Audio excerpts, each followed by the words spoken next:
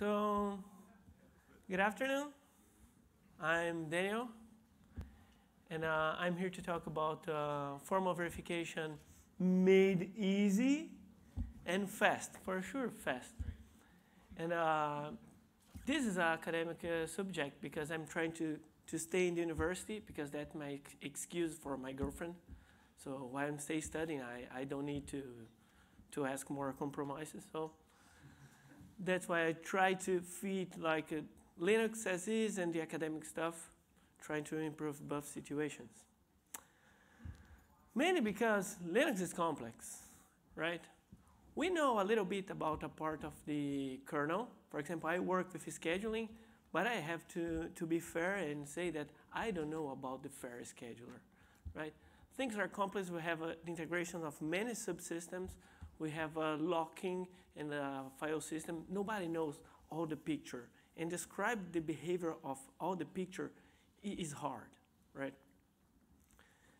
And Linux is critical, and it's more critical than ever because there are people like BMW that are thinking to use Linux on cars, on cyber-physical systems, for example. So the more and more we need to be sure that Linux behaves as expected, right? But what do we expect from Linux? So we have a lot of documentation say what we expect from Linux, right? In many different languages. I learned Linux in Portuguese. And we have a lot of ifs inside the kernel saying, okay, this should not happen, or this specification should not happen. And we have a lot of test cases that try to check if Linux is behaving. And these all are good things, right? But how can we check if the reasoning behind the documentation, behind the test, is coherent? How do we check if all our asserts are not contradictory or leading to explanations that bring us to a deadlock or to a live lock in the reasoning of how things works or should work at least? And how do we check that our verification is including all the possible cases, that we are not forgetting anything? How do we control this? So what do we need for trying to achieve or to resolve these problems? We need to find an intuitive way to describe what we expect from Linux, using methods that enable the verification of our reasoning and the verification of our explanation of how the system should actually works, and that allow us to get all the cases without forgetting a specific test or something case we wanted to verify. And this all should scale well, right? Because a test will not be useful if it takes like 2 years to complete, right? We need to deliver kernel faster than 2 years. So there is, I'm just already jumping to saying that we need formal models because we already have some formal models in the kernel and we are seeing the benefits of it. Gatling has some of applying formal methods for the spin locks and found bugs. We have the memory model. I have that preemptive T model that I am working myself. So it's not something new that we need formal methods, formal models modeling the Linux kernel. We already have very good examples, right? And but we need a more generic or we need one generic and intuitive way for modeling the behavior that applies for other parts of the kernel. So how can we turn modeling, which is something we have on our minds as something complex, right? We do on the university and we pass on exams and forget about it because it's complex. So how can we turn that complex thing a little bit easier for us? So we need to find a formal method that looks natural for us, right? That we can express ourselves in a more easy way. And thinking about the runtime verification of Linux, or when it's running, how do we observe the Linux dynamics nowadays? Trace of events, right? We have a lot of tracing tools. We have ftrace and BPF and all that kind of stuff. And we are generally reading those traces, and inside of our minds, we are drawing state machines, right? We are thinking on state machines. We are not necessarily putting in the paper. But the wake up of a task, it brings us to a state in which, okay, the task is ready to run. And then we will need to wait for the SCAD switch for it to start actually running. So that's a somehow natural way of thinking for us. And also because all the operating system bugs have the state machines explain the states of processors and things like that. So this seems to be one possible. There should be more, and for sure there are more, but this seems to be one way to go, one possible way to go. So state machines are used to model event-driven systems. And event-driven systems are described as a sequence of events or a sequence of traces. And as I explained before, we do this inside of our minds. But this actually is one example of a state machine that I use to report a bug, to this bug here. It's in the model. And here's the example of the model I submitted, and this is part of the work I'm presenting now. So. How came out that org is dead? Okay.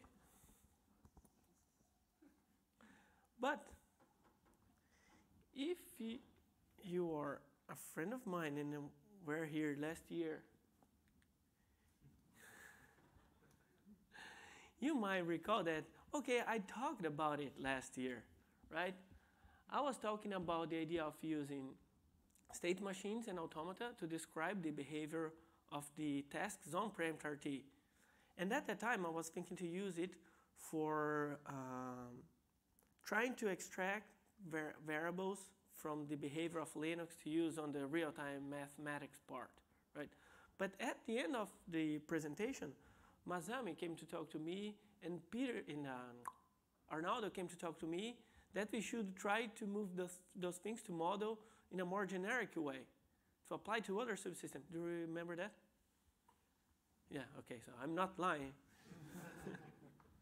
And they came, and also Clark Williams, my lovely manager, also came saying, oh, you should put more time on this. And we continue, right? We continue working on that. But just recalling a little bit, this seems to be something that was drawn, right? I have some balls and some points connection one to the other. But this is a good thing about automata. Like, it's a very simple format that we can understand. This is the initial state. This is the safe state or the final state.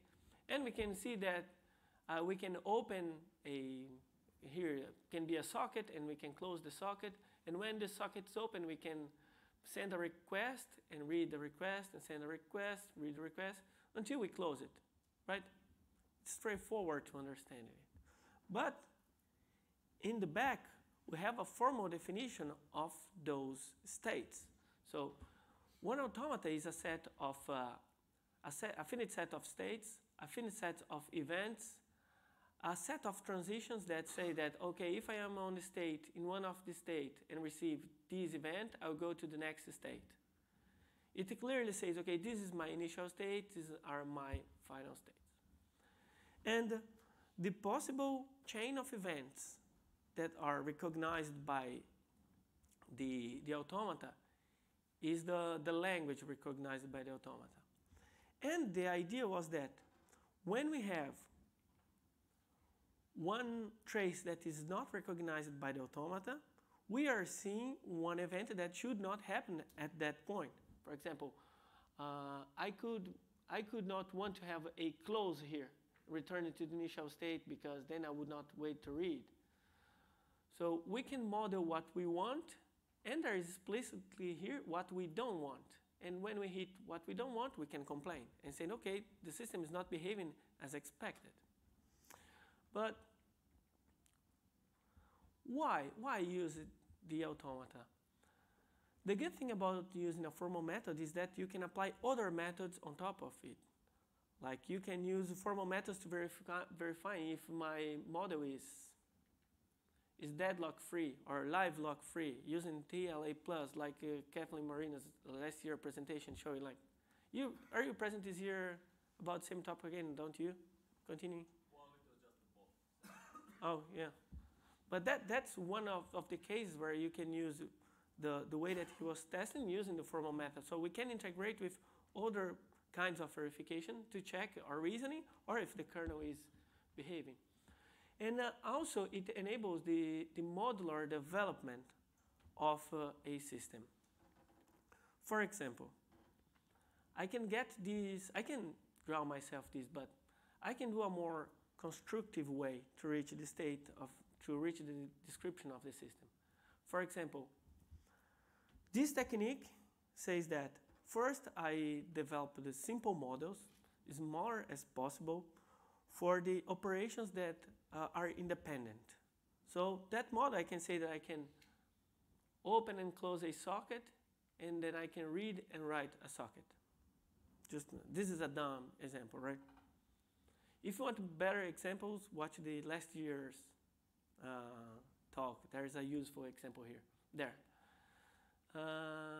And so if I synchronize these two models, I have all the possible chains of events, those that are expected and those that are not expected, like closing a socket and reopen it to wait for the read, for example, or reading and writing while the sockets are closed.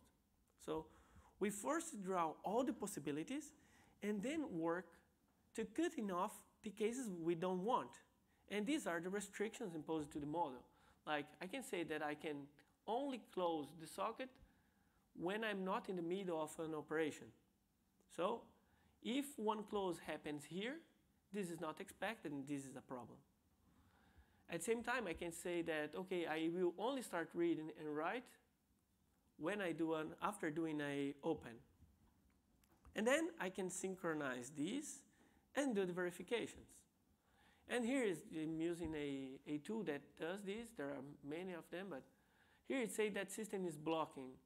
It's saying that I cannot return to the initial state, so I have a live lock or a deadlock on my reasoning there. That's because I didn't say that I cannot close and write here. It was missing this part, right? I can. It's not the case that I only need to read and write after opening. It's after opening and before closing.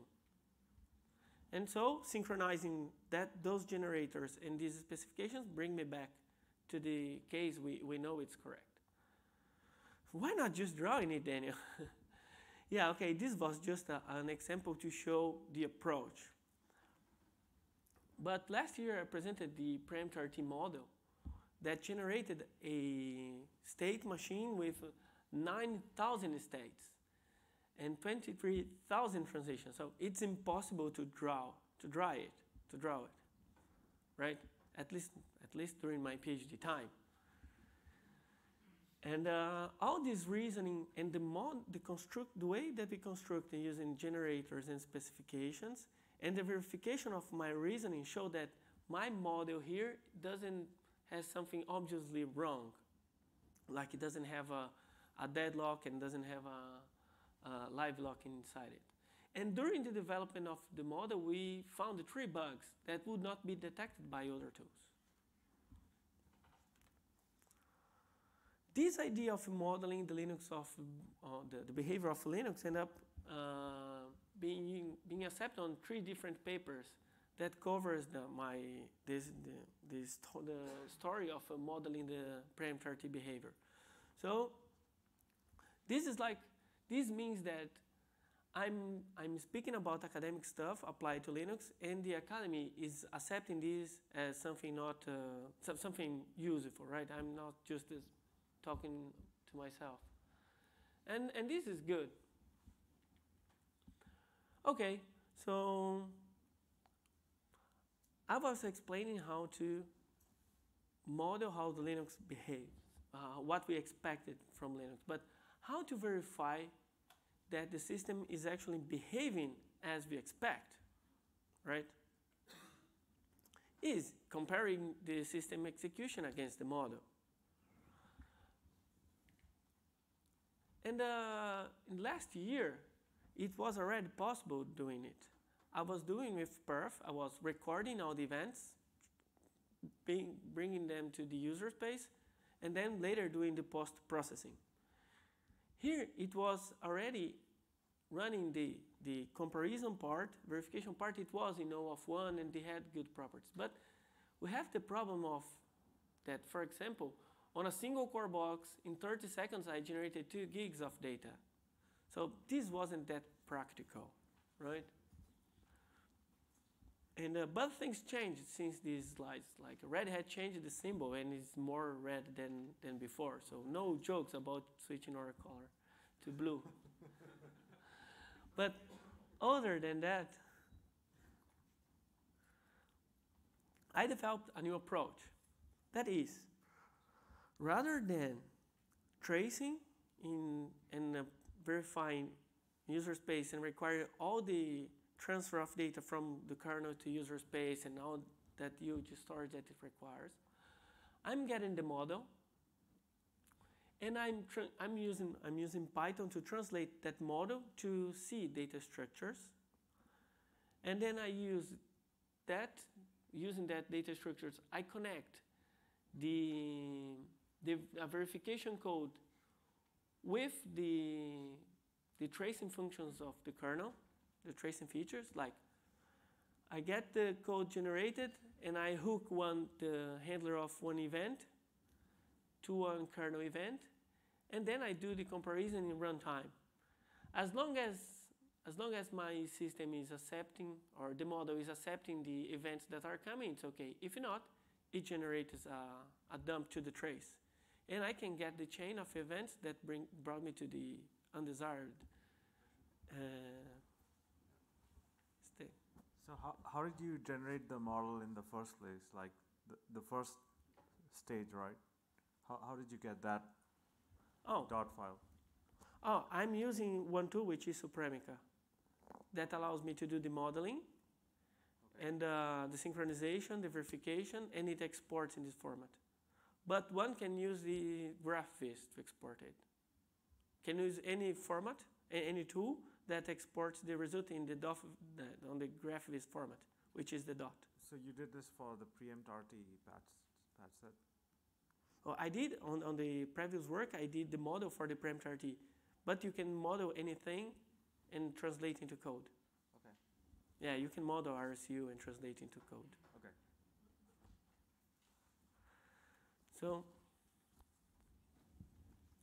Daniel, but the question is, right, if you're suggesting everyone trying to use your approach, yes, we need to have a common language of describing these automata. Yes. Yes. And that's the dot format. Well, the dot format is not a thing that you would check into the repository, right? You can use the dot format. Okay. It's a test. Yeah, it's a text format. But this is already the generated part, right? Or is it just this is the full automata? Right? It can be the full automata. It can be just each model. But I'm using, for the verification, I'm using the entire model, the runtime, because this turns the operations out. But it's not the generator and the constraints, right? Yes. It is, okay. Yeah. You model everything, and then you could run each automata for each event, but this would be O of n operation. When you have all the models synchronized, the operation becomes O of 1. That's why I'm using the full model to do this part. But yeah, this dot format is a text format, is an open format, and is provided by the GraphViz library, which is open too. And you think that's the right approach, the right language for I think modeling it's that? one language, Well, one possible language. You grab the one. So how hard it is to write those models? Have you tried to write models for something else, and what parts of the kernels may be good Yes, candidates for such it was models? the last year's presentation. I modeled the synchronization how the synchronization primitives of the parameter T are correlated and how they describe the execution of the real-time task on the parameter T. And that is the model I'm mentioning here. Oops, wait, backward. Yeah, this model, for example, that describes the behavior of the parameter T. And these are the publications where you can read more about it. But this is all the same area. Have you tried to apply to other things, like, sockets, file systems? What other parts? That's what I'm trying to convincing people to do. Okay, but do you have any indication that it's will be suitable for other parts of the kernel? How do you check that the behavior of the system nowadays? The connections of traces, the connections that are happening. That's the point, is that you can observe this using trace, and you have trace points and you have function traces. So that's why I explained before that this would be suitable for other areas of the kernel. Let's say for file systems, you probably want not just trace point, but tracking the contents of the files, or Okay. I don't know, some metadata. Okay, it depends on what. Okay, this is for runtime verification based on events. It will apply for all the things that you can actually verify using trace. And there are many subsystems that people observe using trace. For this case, this would be a possibility. But I'm not trying to resolve all the problems of the world. If you want to do a instruction level verification, you can use other methods to describe. Like Kathleen uses for the spin locks. There is another. So just to see if I understand correctly, so if you go back to the previous slide with the parent RT, no, with the model saying 9, yes. So just to understand, so you didn't generate all those states and all those transistors by hand. You have a method for that and automated tool for that. Okay, by hand I created 12 generators and 33 specifications. And the more complex one has just 9 states, right? And then I synchronize them all and generate a model with 9,000 states. Okay. So we broke the reasoning to have a small states to generate the big one. One could try to auto-generate this model using the trace. But if your system has a bug, the bug will be translated into the code as well. Yeah. And that's why it's better to do the manual thing than doing manual things step by step and trying to break down all the restrictions than doing an automatic one. But it's possible. Right. Yeah. Yeah. But when you merge like the simple models, so you have like some states that are not valid, right? When I generated all the generators, I have a lot of states that are not valid. And then the specifications say what are the states I don't expect. Okay. And then it cuts down the states I don't expect and reduce to the ones I expect. Okay, thank you. That's why when there's one event that is not expected, it's a problem. So maybe a little follow-up to the question before. It's obvious that you cannot describe anything, you can describe everything you can describe in C with automata. So right. There must be portions of the kernel that do not fit to this approach. Sure. Should you think about where this approach applies and where it's limited?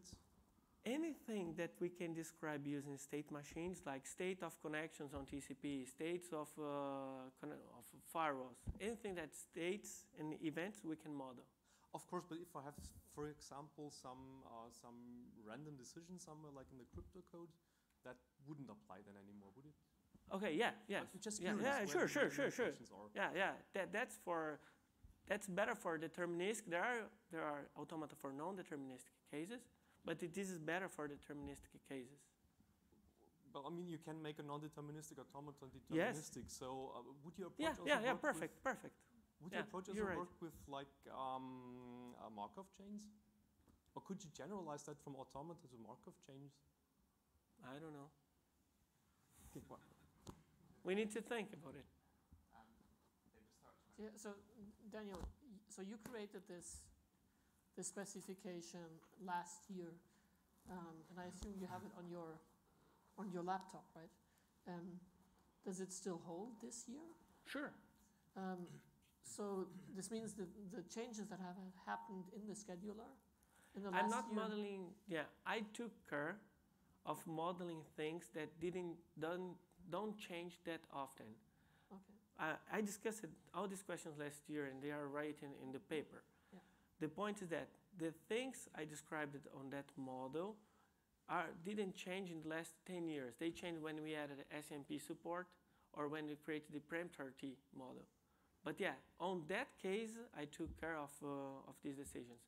On other models that might change, people might follow the code and try. So at the moment, you actually don't know if, let's say, some other scheduler developer could actually change the model that you have written the first time, right? Because you actually don't know if it. No, I took if it's care. understandable to I'm not on that case specific. Yeah. I'm not modeling strictly the code, but the abstractions that we use. Preempted, disable, nobody touch it. IRQ disable, nobody touch it. The way that the restrictions to take RT lock, mutex didn't work. The restrictions imposed to take spin lock didn't work. So I'm working on a level of abstraction that doesn't actually change every day. It's not one code of line that will change. It will break the entirely parameter RT. So, question I have.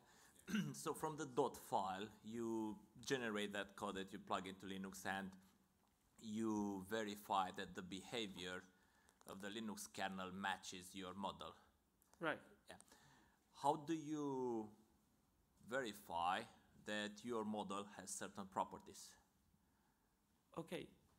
So before you actually get to the kernel matches the model. Okay. Does your model satisfy certain properties? You use Which this in properties? Like saying if it's deadlock free, or if there's deadlock liveness, or for example, one thing is, let's say, floating point state saving and restoring.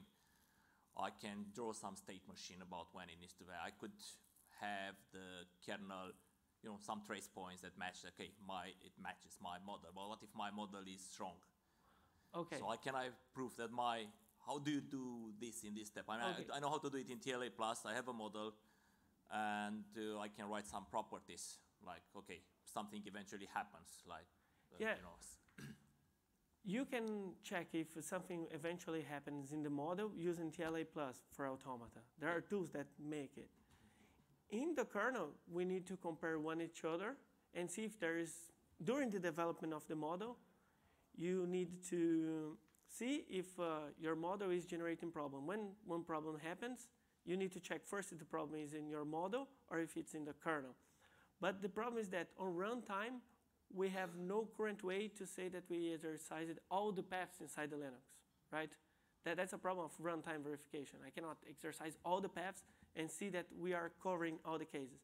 So for the modeling, you end up going this way. Like you could the events you don't expect and try to run the Linux and see if it's matching, and try to get to converge in a model that actually stabilizes. Is it? So I'm going to say, Andreas, this will be the last question for a little while. We'll let Daniel do a bit more of his talk, because otherwise we're just going to cycle around asking questions. No problem. No, the question. Okay, all right. Yeah, sure. no, it's okay. If you're okay with that, I just wanted to make sure good. you didn't get completely derailed. You go. So yeah, I wanted to follow up on two aspects that came up here. So one was about this dot file possibly being committed to the repository. Yes. And yes, that of course bears the question that Lucas already brought up of actually making sure that we do not have a stale file that is actually lying around and describing something that may have been a state in the past but is no longer current. Okay, so yeah, for one, isn't the solution of that going to be like the same as with documentation, that you need to break it down to a level and require that the individual stakeholders that are working on the code also update this abstraction as they make changes to the code? And also, do you have any tooling, you mentioned those generators, to keep the model and the code in sync in both directions? Okay, that would be a development process. Developing the model, you should develop along with the code.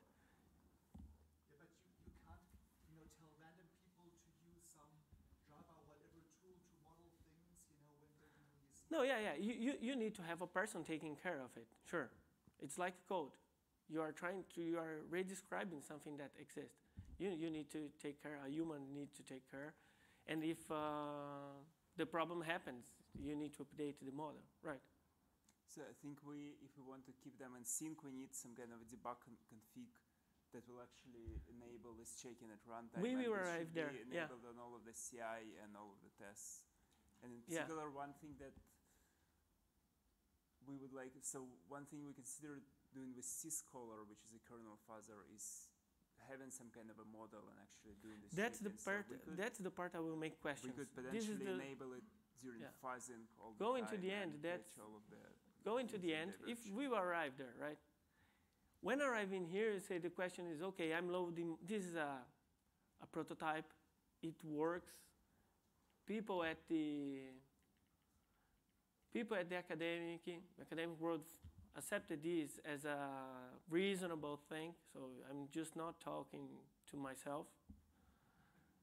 And I'm not, so it was verified by experts on the area. I will present this work next week at the formal Software Engineering Formal Methods Conference, which is very formal methods people. So I'm not just talking to myself, right? Just let's set it clear. And I was just thinking from an implementation standpoint, you said that you had to collect like 2 gigabytes of data or something. So something like this could be perfect for like doing in kernel because you really don't need the data once you transition the state. Yeah, you can throw away the trace record, right? Okay, now we are making questions that I will answer in the next slides. So does it also answer how long you are measuring? Sorry? Does it also answer how long you are measuring? Because otherwise I'd quickly put that question. How long do you measure to achieve certainty? Okay, I'm running on the parameter which is the model. I'm running it full. It's running and trying to find bugs on the kernel since 2 years, since 1 year. It's more than 1 year. But wait, let me finish the. Oh wait, there's more.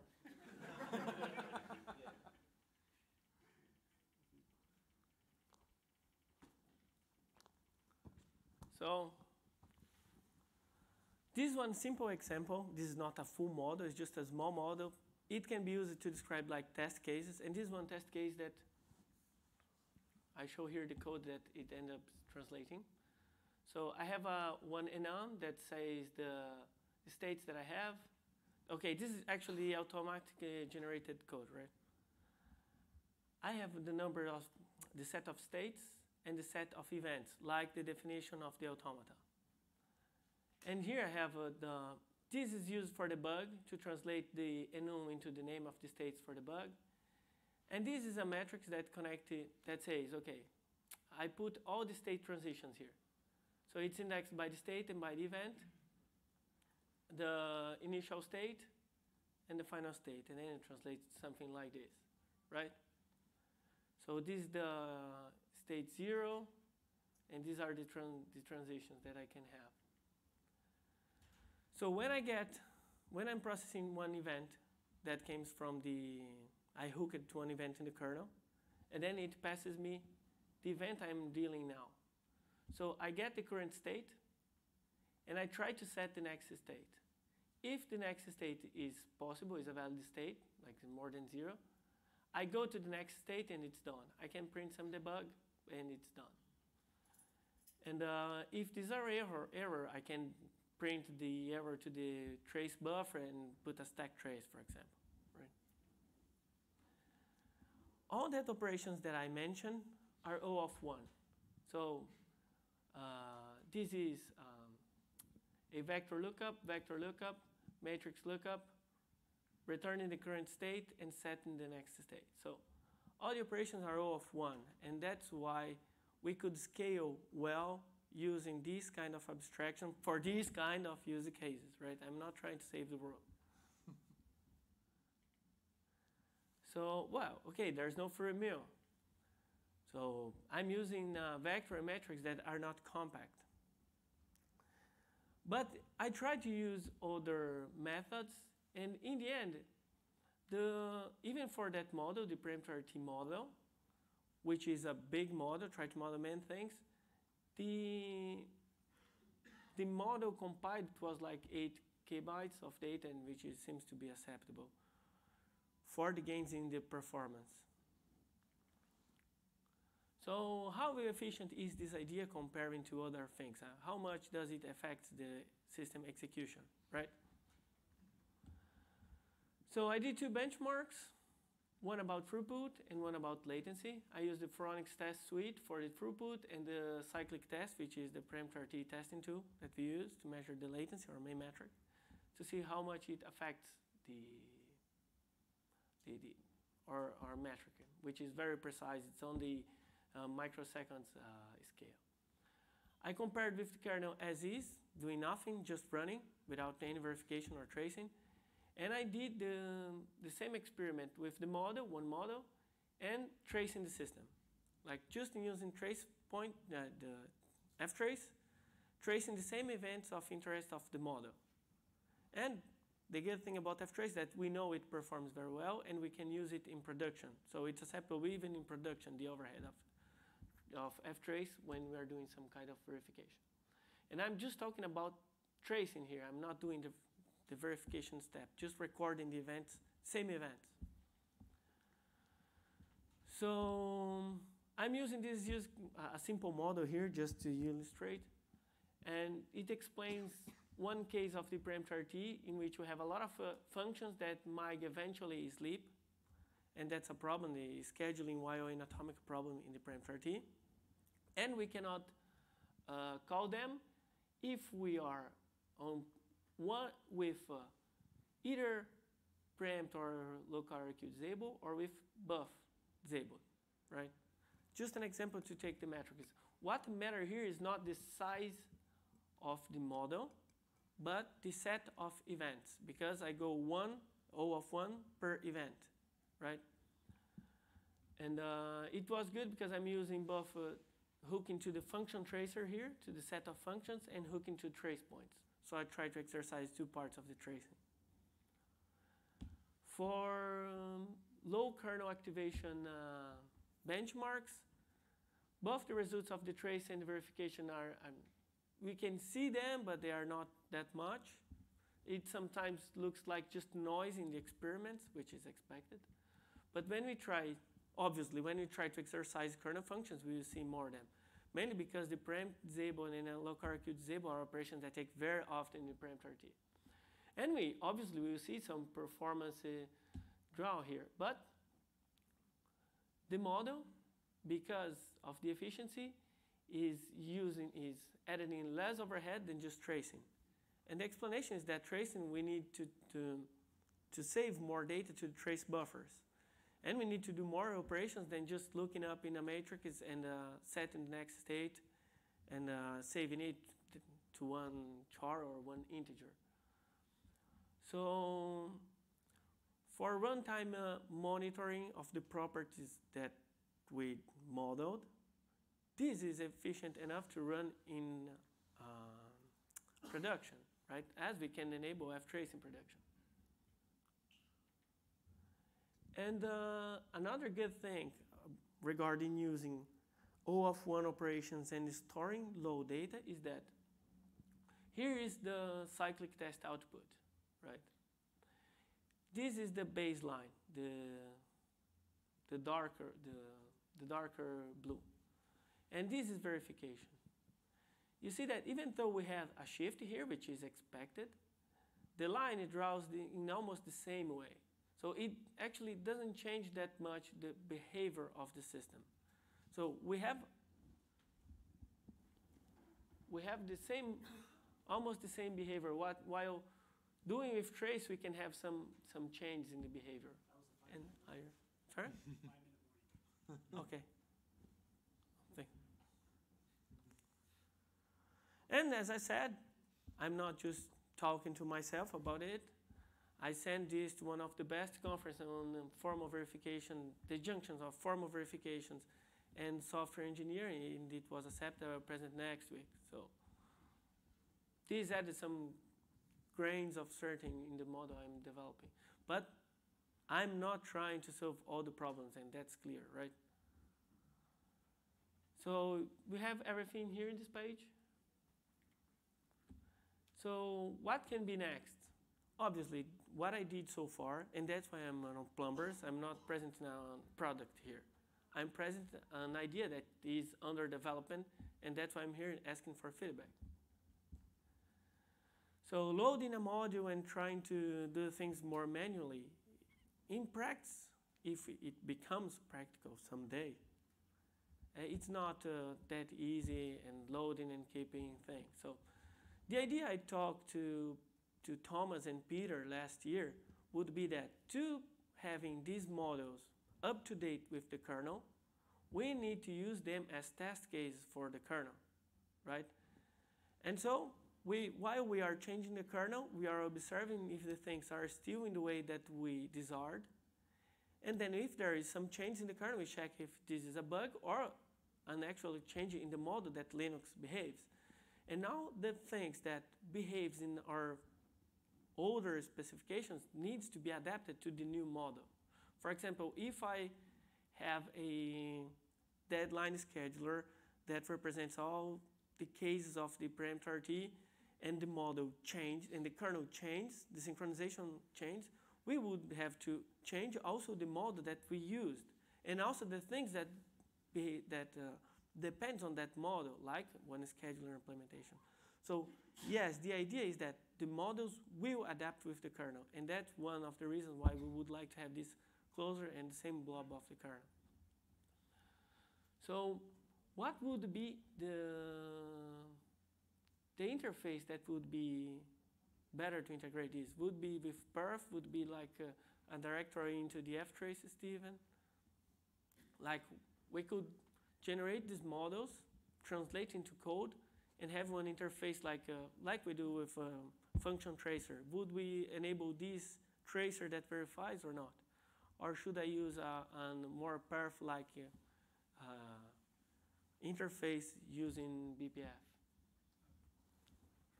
And, I would say see how easy it would be or difficult it would be to use eBPF and perf. Okay. Basically, don't modify anything. If you can do everything with that, might as well use it.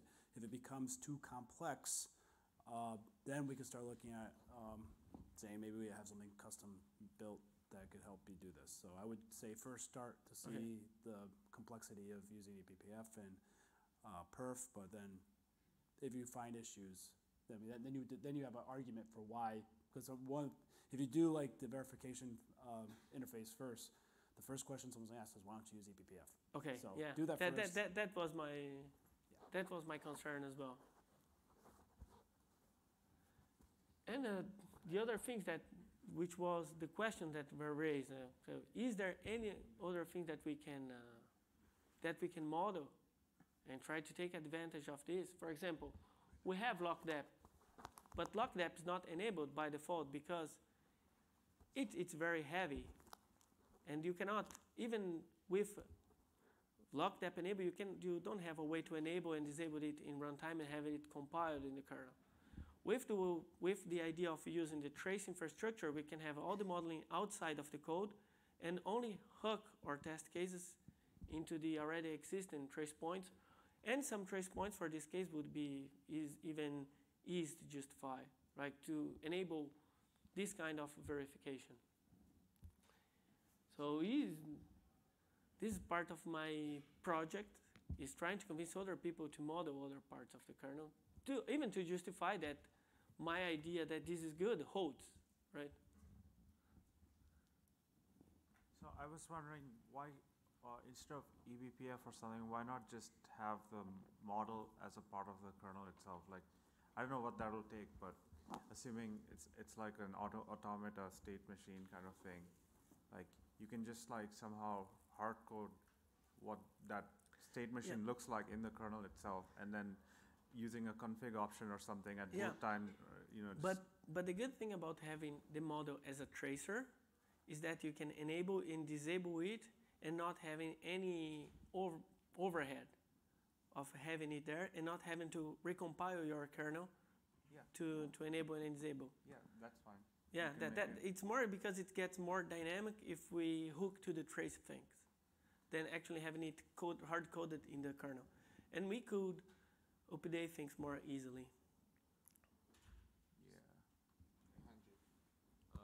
Just a common idea. Maybe some kind of hands-on session or a demo, especially from the part where you actually build a model, because I think most of the questions were, okay, how hard it is to actually come up with a model. So yeah, I guess it might help maybe convince people to try. Yeah. I was thinking I still didn't have time, but one idea was making a set of how-to put on LWN with videos. I was wondering if, and if so, how you contextualize your automata. For example, you had the open, write, read, close stuff. How do you contextualize that per FD? Or okay. things That's like a good that? question. Yeah. You can have these states associated. No, wait. Just to see if I got the question right. Yes, a model has a context. Like the parameter model was for one task. Each task would follow the model. Actually, I'm translating it now to be per CPU, to check the states of the CPU, because it would be more efficient, would be better. But there should be cases in which the model will represent the state of one file descriptor. Then you would have to have each file descriptor its own model. And then you need to find a way to store, you can store this in a kernel module, to not confuse with model, and have a hash table of file descriptor and try to find it. Or if this gets good enough, you might convince someone to have one entry in the definition of the file descriptor, right? But yes, we have different levels of, we can have different levels of object that we are modeling. And it can be a file descriptor, a lock, or a CPU, or a task. So we've gone past 6:30, but feel free to keep asking questions if anyone has them. But if you wanted to go to another talk in another, there's like 1 or 2 mini-confs still going, so just be aware that it's past 6:30. Otherwise, if anyone has any more questions, I will throw you the... we've got one there. Yeah, I was just wondering, it kind of goes with the context. So you're loading a module on a running system. So how do you know when you can reach an initial state of the automata? You need to wait for the initial state. Okay. Yes. Yeah. But then you need to watch the events and try to see, like, for example, these here. Oops.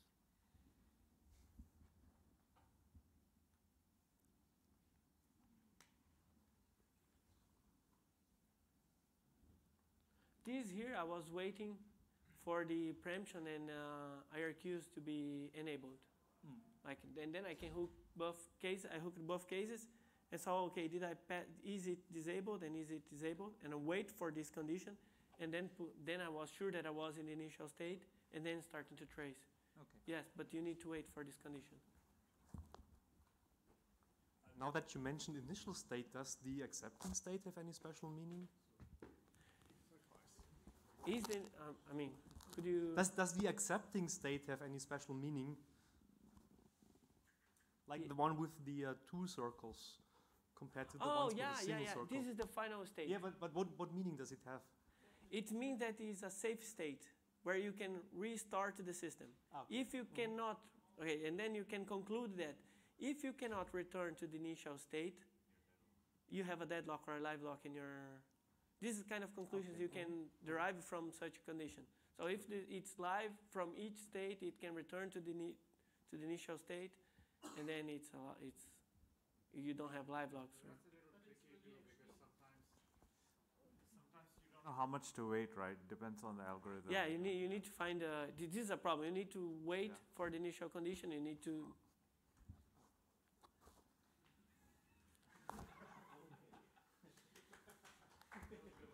Yeah, and so just to be sure, right, on because you are at the formal conference or on a formal methods conference next week, if you have this kind of case where you say you have to return to a certain state, then it's actually not a finite automata, but it's a street automata. So there are automata types on infinite words, and there you have an acceptance condition where you say, I have to always, in an infinite word, I have to be finitely often in a certain state. So Okay. just that you know, right? Yeah. Because it's No, not yeah, a finite automata, yeah. you're That's the talking about base for space. automata. Yeah. Yeah. Good. Thanks.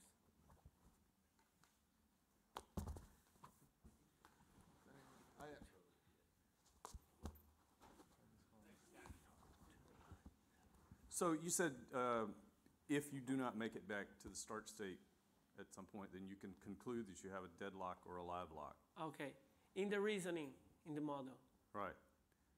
Oh, yes. For I a was live talking lock, isn't there a temporal or iteration count component? Is that how you decide? Okay.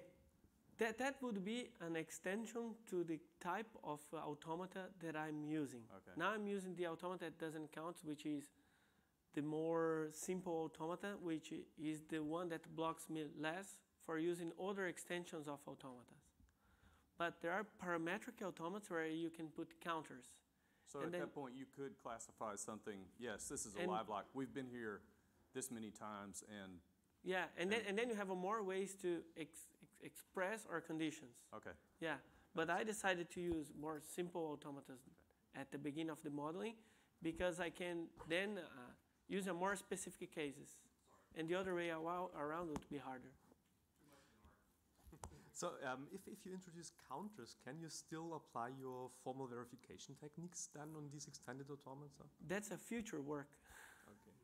And does the accepting state always need to coincide with the initial state, or can Not it be, necessarily. can be different states? Yeah, can you no, have no, more than not one acceptor? Yes, there can be. Depends on the thing that you're modeling, but it's possible. There is just one initial state in the automata definition, but there can be more than one, and that's why it's a set of initial states, set of final states. Sorry, where it's here. For example, here it's a set of final state. Do the first. Yeah. Have you thought about how you might be able to extend this for situations where you have multiple state machines and you need to reason about the concurrent interactions between them? So for Okay. example, if one has to synchronize with another, and you probably can't just rely on things like timestamps for that. Okay. The idea here is that you have all the interactions in a single model, right? Even you need to be able to express even the concurrence in a single model. How would you get that? How would you verify that with per task trace points, though? You'd need sort of concurrent trace points to assert concurrent assertions.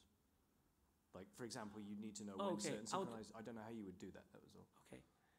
The discrete event systems, it assumes that the events take one after the other in discrete time. Mm-hmm. So the automata cannot describe two that occurred exactly at the same nanosecond. It could, but you can describe before or after, right? But when you are thinking about like the concurrence of one task and the states of one task, you not have one or after the other. But in exactly the same time, you need to find out maybe other abstractions or trying to assume all the cases even before or after.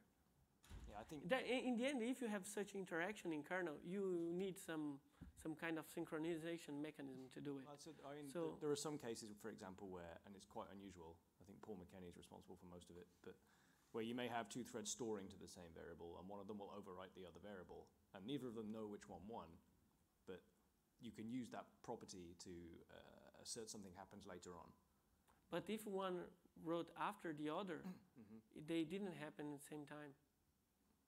My point is more that you can't tell which order they wrote in unless you read the thing back, and then you're going to be introducing quite a lot of Okay, but then your trace if you points. wanted to, okay, this is one point. If you wanted to do this kind of analysis, you need to trace the operation of the two, and so you would see them taking place, right?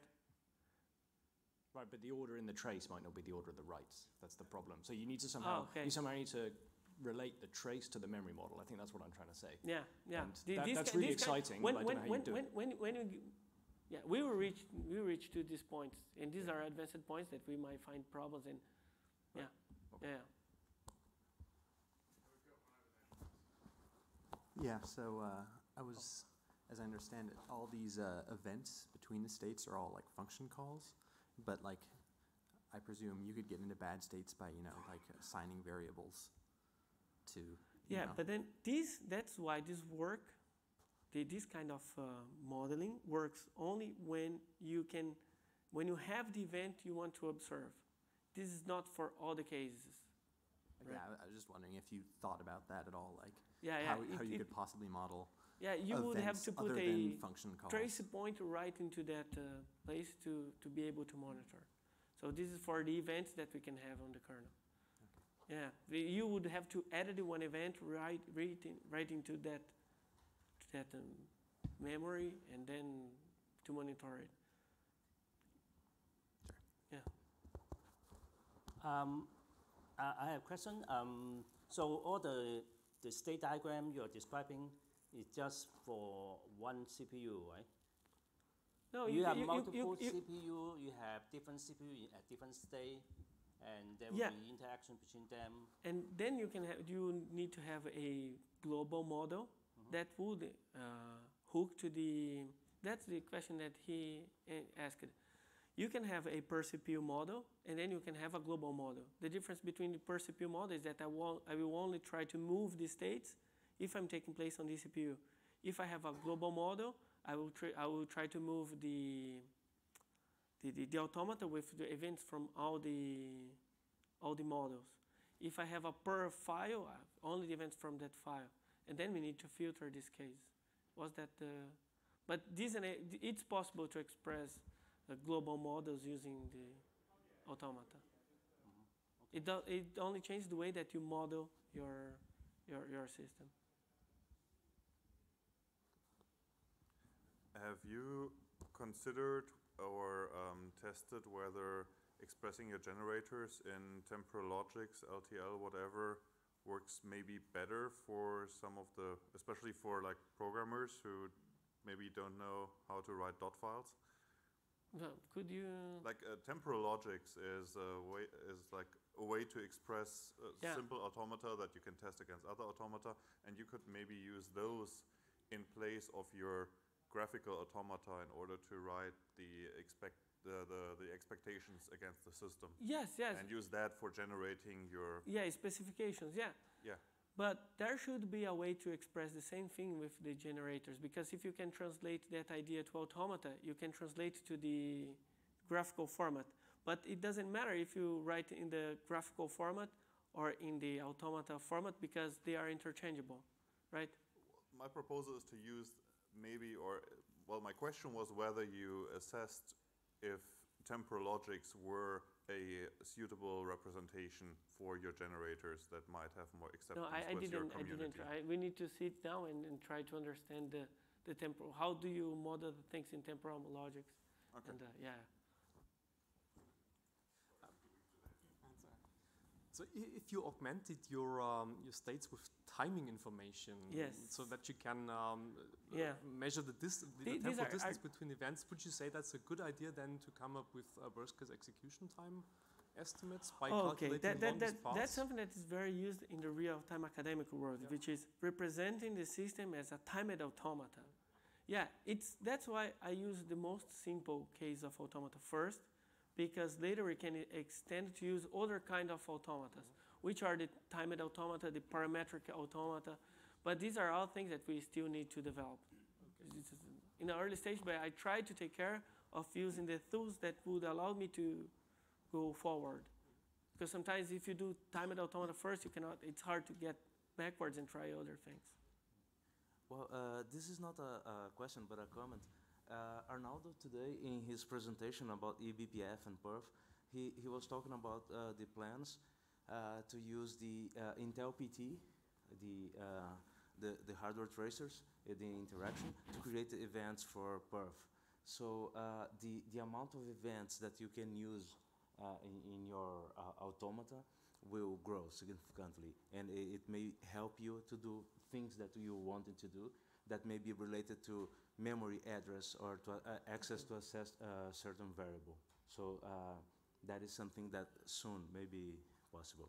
Yeah, that's why it's good to rely on the trace things, because they are evolving, and we will have more and more and more possibilities of tracing things. Have you thought about whether there could be things that we as contributors and maintainers could do in the Linux kernel source code to facilitate, for one, generation of models or verification of models? Like, have you thought about any form of macros to annotate state variables or anything like that? Yeah, I think that the demand for new events or to know that something happened, they will take place during the development of the model. And then we have one very specific case of a maintainer that doesn't like trace points, for example, which is something that we hook. And this person is Peter Zylstra. And well, actually, that's changing now. It's he hates trace events. No, yeah, that's where we will arrive. Yeah. Right. So I had a long time discussion with Peter for having traces for the SCAD deadline, right? And last year, I think it was in the LPC, we got him the acceptance that we can add the trace events to the kernel, but not trace points. The difference is that trace events, the other way. Or the way around? The other way around, okay. The other way, we can have trace points as long as we don't export the trace event interface for user space. So the idea is that if we don't export user space, we can get rid of it when we don't need it anymore. So we can add the trace points to the kernel as on demand, like when we need it, and try to convince the maintainer with these arguments. Daniel, I have a question. So, yeah, sorry. So that trace event actually record that there are some pass some argument, but the trace point does not. So that's I think that the big difference. So which one would you need? It seems that just using the trace point or trace event you need. Okay, I'm hooking to the trace point. To the trace point and so not just the let's say the pass execution pass is the matters for you. Just wait. Can one close the door because there is coming the noise and I'm not. So that's the event point. You know, the other what happened is the matters. I didn't get the. So that I think that that one is just using changing that the state machine state by your let's see by the event. So that's a trace point, and it doesn't check that the event let's say the argument or something like that. Okay. Okay. Yep. Okay, I'm just using one event I'm just analyzing one event and not the content of that event, right? Is that the point? Okay, so if we had parametric automata, we could do the checks in the automata, right? In the current mode of automata I'm doing, I need to decide which automata event fire based on the data that I can get in the trace point, right? And then I'm multiplexing one possible kernel event into different automata events in the code there. But if all this idea justifies continuing developing this, and if we need to use the timed automata, we could decide it in the automata itself by passing the parameters and passing the data of the trace point trace point.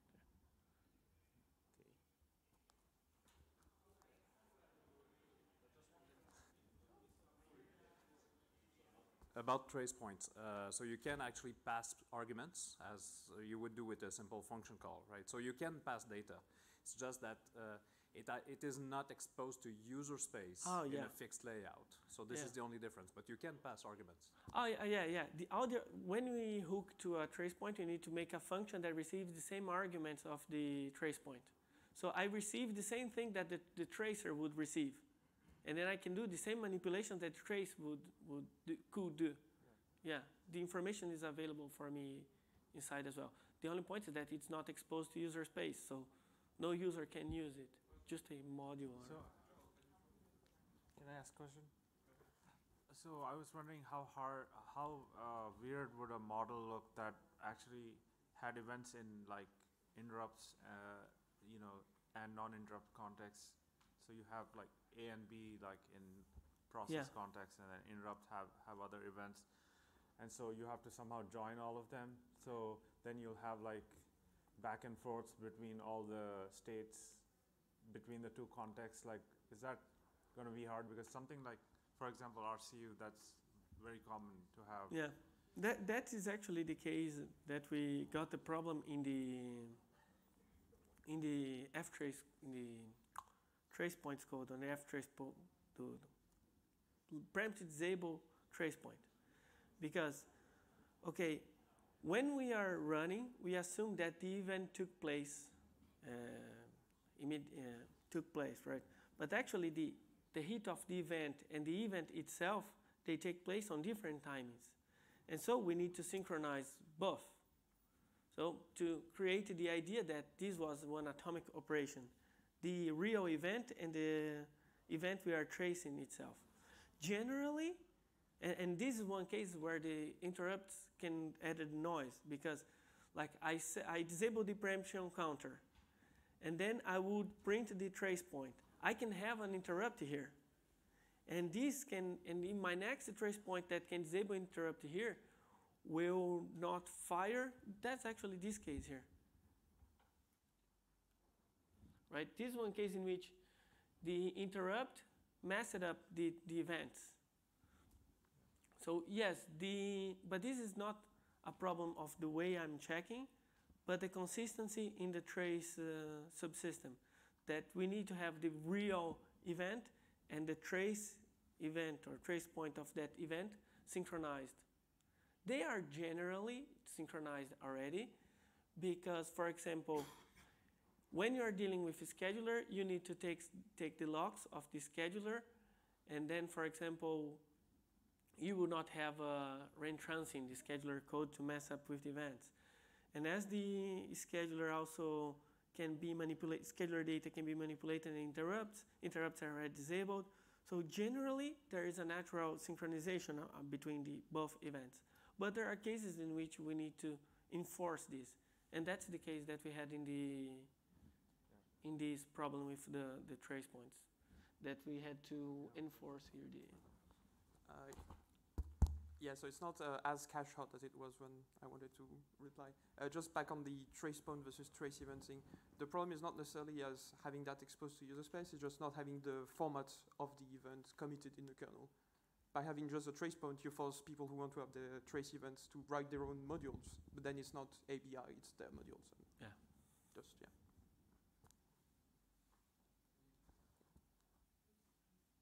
Okay, any more questions? Going once? Going twice. Thank you very much to Daniel.